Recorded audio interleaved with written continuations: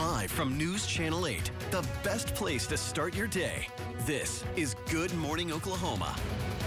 The search continues for a superintendent of Tulsa Public Schools, while Ryan Walters wants to look nationally for a superintendent. Push to eliminate the state income tax, what's being done to make it happen. Good morning, Oklahoma. Thanks for joining us this morning. It is Friday, December 8th. And we're here with Colton this morning because Joy had to visit her family. To go to Christmas. Had to go. I haven't heard from her since. I think that's probably a good thing. Is that a good thing? She needs to just disconnect. She likes to tell us all that she has digestive issues, which always, of course, conjures up great images. But no, she on, what was it, Wednesday, she had chocolate chip pancakes, whipped cream for breakfast. Then she went with Sonny and I to get tacos at that Dos Banditos place that does like the fried cheese stuff. And then she went, oh, and we had ice cream, I forgot, on Good Day Tulsa. Yeah, I'm getting hungry. And then she went and got deep dish pizza for dinner in Chicago on Wednesday. So there's a possibility Joy could be dead.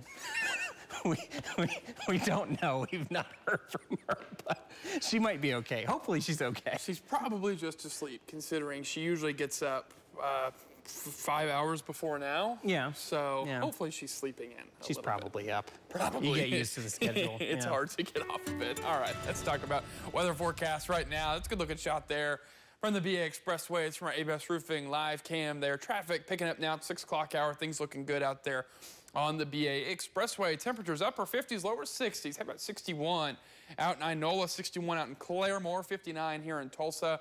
And across the area, much of the same. Southerly winds, notice the outlier here.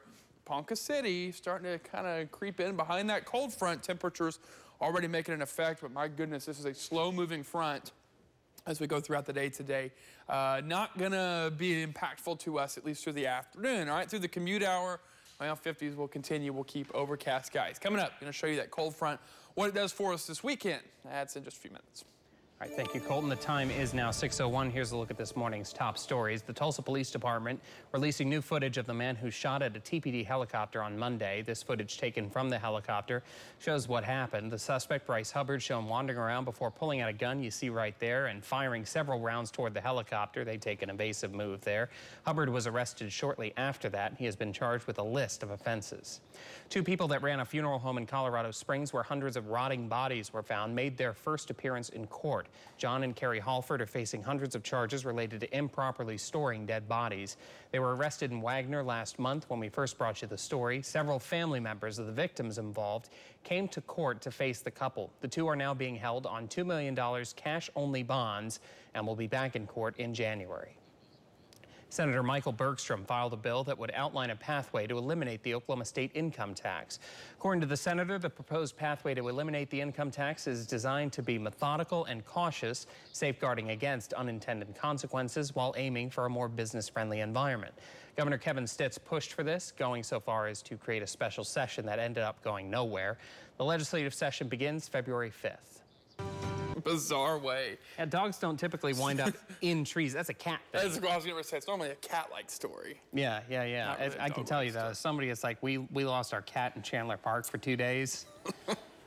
That's a traumatizing experience to lose a pet, especially like out in the woods like that. Yeah. We found our little guy. He was hiding in a boulder, in the crevice in a boulder. I'm sure he was happy to see you. He was thrilled to see his mom. I'm still a jerk to him, and he found his mojo out there because now he's got some sass. Yeah.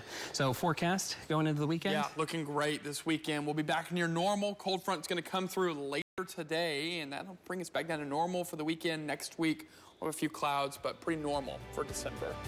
All right, well, thank you very much for joining us this morning. It's been an interesting 7 years here at News Channel 8. And my wife here. It's a great place to be. It has been. So please, if you see anybody applying from Channel 8 looking for jobs, give them a hand. They could use the help.